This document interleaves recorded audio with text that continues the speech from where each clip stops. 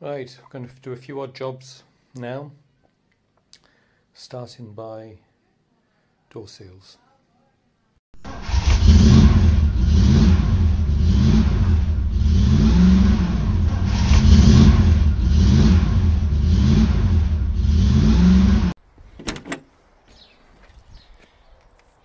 Okay, we've installed new seals on both doors, which fit nicely. And more to the point, when you shut the door now, well, it didn't do it that time, there we go, it shuts a bit better, although didn't do it particularly well there. I've also, this was loose, and so I've refitted the rivets underneath. I just need to get this one pushed in a bit better, and that will be done. So some months ago, when I was doing the front suspension, and I was doing the painting, I couldn't paint inside the cross member, and I bought this, but I never got around to doing it. So we're going to try it out now. We're going to do the cross member, and we're going to do the castle rails as well. So I bought a kit, it came with a gun, so we'll put it all together and we'll have a go at that now. Right, so I've started by first of all getting an air gun in there and blowing out as much rust as I could. So hopefully this is all fairly, yeah, well, there's still a bit in there, but all the big pieces, as you can see, has been blown out now. So I guess we'll put it on and give it a go. I'm trying to decide if in this bit here, that cross member, I'm better off using this pipe or just using this nozzle. I think it's got to be the pipe actually. I just don't know how much paint's going to come out everywhere else, but we'll see.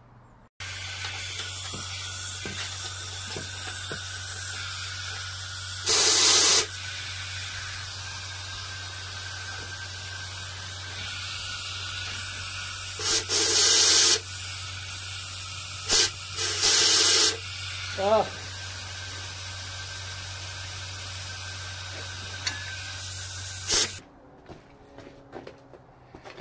Okay, well, I don't think I managed to catch any of that, but I've been trying to paint this and I am just creating, I can't get it to come out of the spout at all. There's a little hole in the top of the gun and it's all coming out of there, and to be honest I haven't got a clue what I'm doing wrong. So, you know, it came with no instructions, so one assumes it's as simple as plug and play. So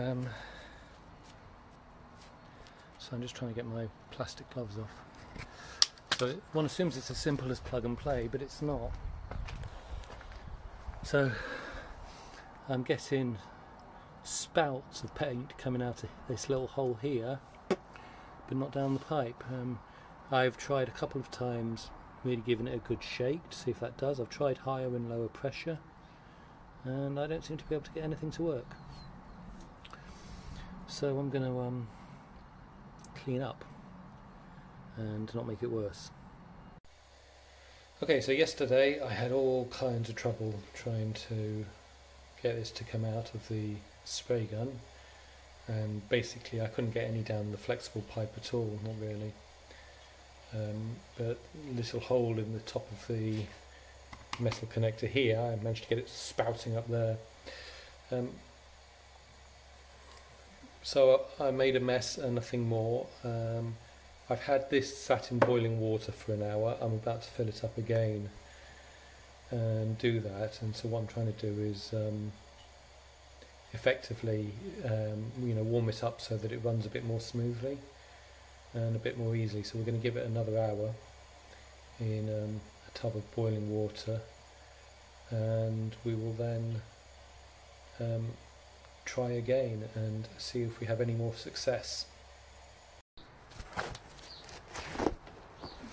Okay, so this is my final attempt. That has been sat for 2 hours in initially boiling water. It was refilled after an hour. again with boiling water, so we'll now see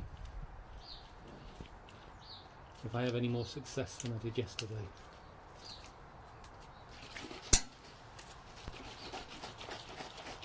And that sounds like it's moving quite freely, so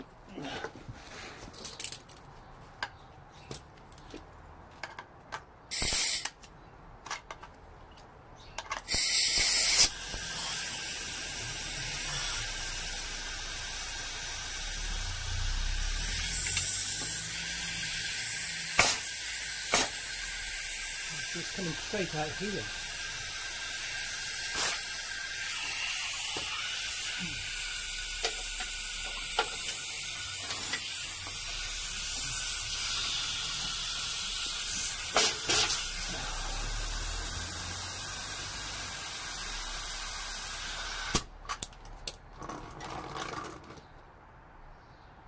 Oh, there is something coming out there as well, so why is it coming out here though? Maybe that hole's not meant to be there or something.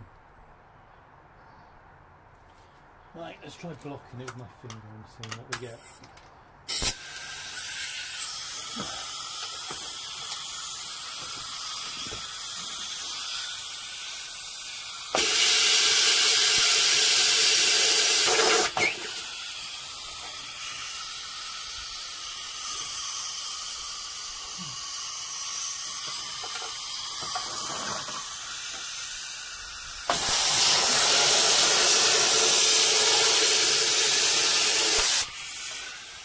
Okay, well that seems to have worked.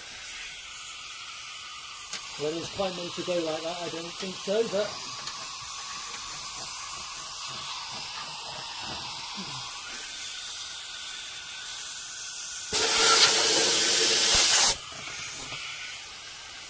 yes, well, we won't video any more of this, but we can see I've got it working.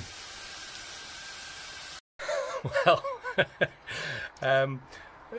I've got the stuff all over me, and as you can see, I can't be doing that way, but actually I got it working, so the heating up is absolutely what needs to be done.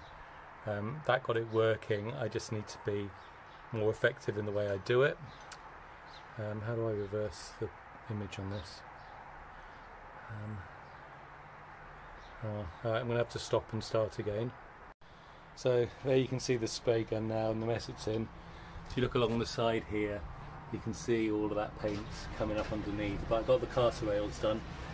I managed to get a whole bunch. I'm glad I had the cover on the Stag, because I got paint all the way up and just gets everywhere. And across the floor there, and same on the other side. So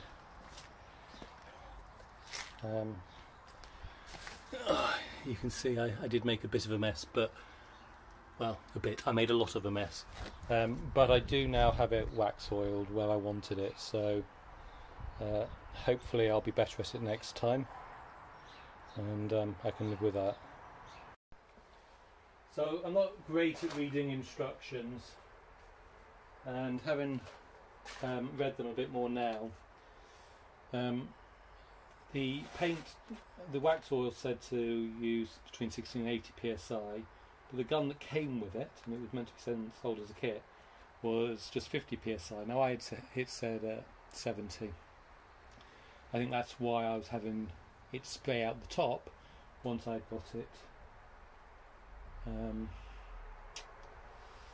you know, runny enough. Anyway, so next job that I hadn't quite finished was this back seat. So we're going to just finish that off now.